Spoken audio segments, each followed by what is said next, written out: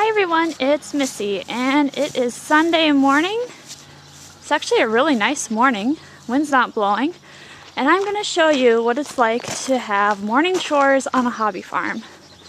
The first thing I gotta do, of course, is feed the animals. And I hear we got some chickens who want to come out this morning. Alright girls, 1, 2, 3, where's my fourth one? I'm missing one. Come on, you can do it. The roosting bar too high for you? There you go. And 4. And there they go. So I'm just going to move this bucket to keep their door open so they can go in, because I'm sure they haven't laid their eggs yet. Next thing to do is fill up the 4 pails with feed for the cattle. Okay, so what we have here is a bulk storage bin. We don't actually have it hooked up to, there's usually a pipe that will come out the bottom and then into a barn, but we have the trap door, so I'm just going to open up the trap door here.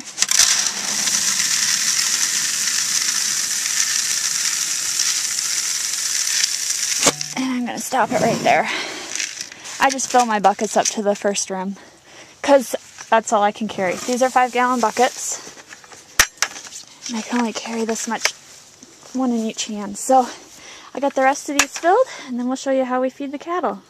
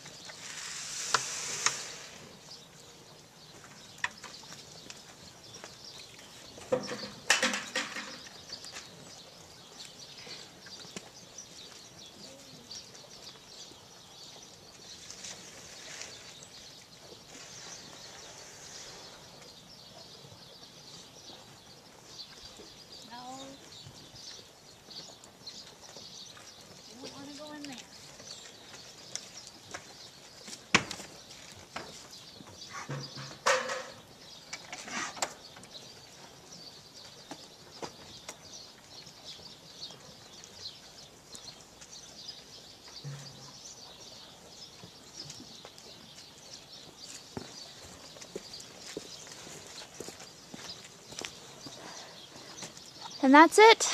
They're all fed.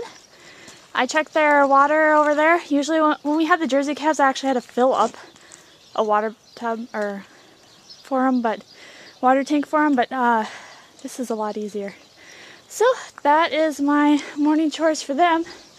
They're pretty much taken care of. They got enough hay in their bale feeder.